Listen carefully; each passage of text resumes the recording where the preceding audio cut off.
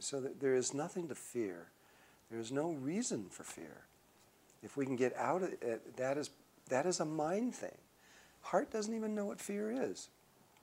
You can walk right up to some animal, something that would normally totally blow you away if you're in the mind. But if you're in the heart, you can not only be with them, you can talk to them.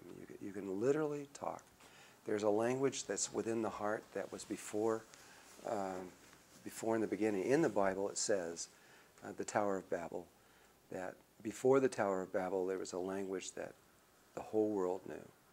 And that from that language we could all speak to each other, and we could speak with the animals. And that language comes naturally when you live in your heart.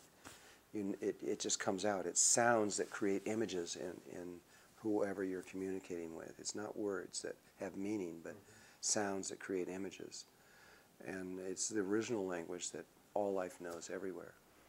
And the exploration in my own life of that is fantastic. It's just like, it's so exciting because you just walk up to animals that are just like a thing, and the heart makes these images, and the animals just, they don't see you as separate.